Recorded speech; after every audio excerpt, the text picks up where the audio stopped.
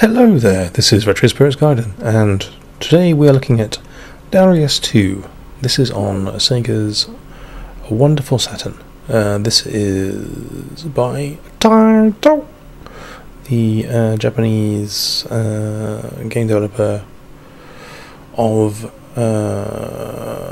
excellent video games in multiple genres, except, I have to say, this one.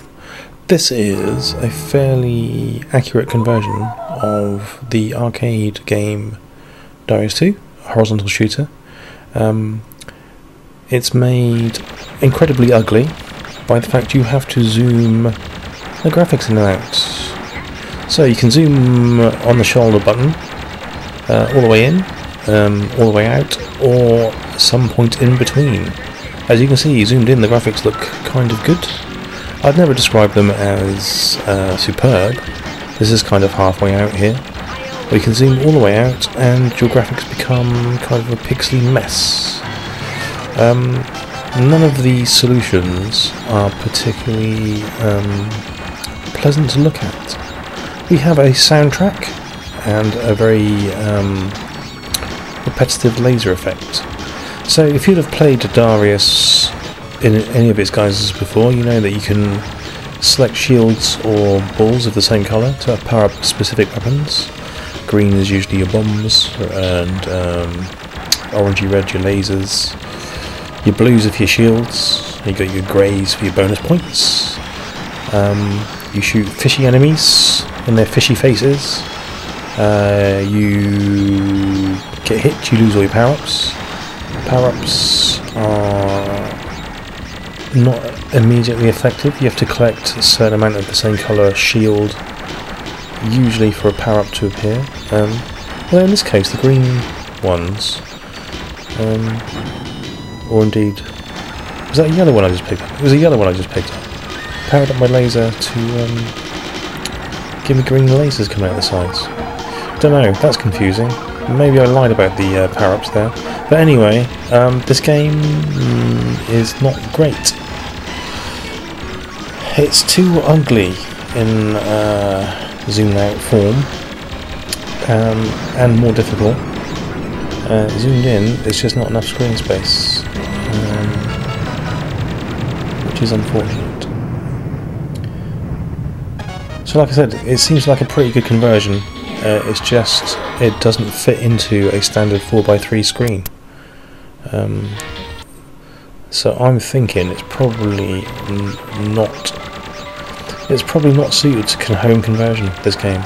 Also, it doesn't play very nicely with the old FrameMeister, so this video is quite short, because I'm playing with the RGB into a FrameMeister, into a capture device, and every time it goes to the map screen, it turns the FrameMeister off as it tries to resync the signal, which is fairly annoying. You've got those large bomb things that you can blow up from time to time to take out bosses. Yeah.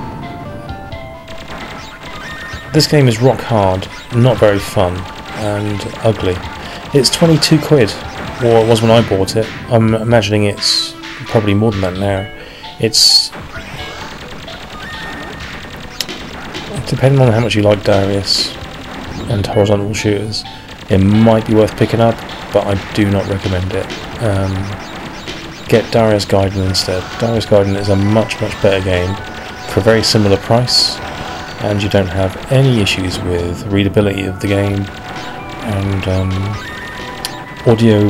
visually it's actually much more impressive than this. So yeah, I would suggest you give this one a miss. Not that it's a bad game, it's just unsuited to this format. In the arcade, I mean, I remember playing this in the arcade, it's quite a looker. You get loads of screen space, real estate, and nice graphics. On the home system, it just isn't represented well.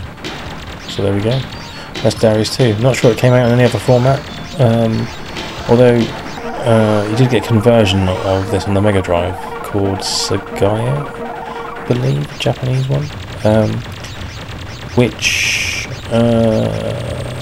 fits everything in these two screens onto a single screen, and they must have rejigged the gameplay somehow.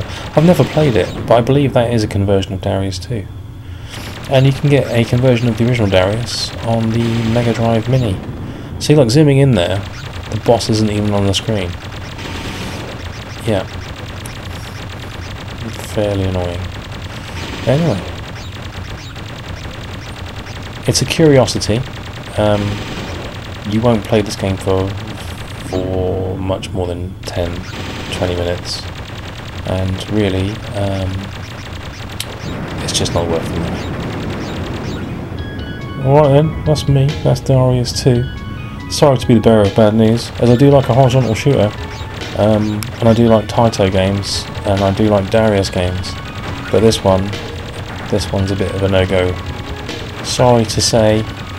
Alright then, ta-ra.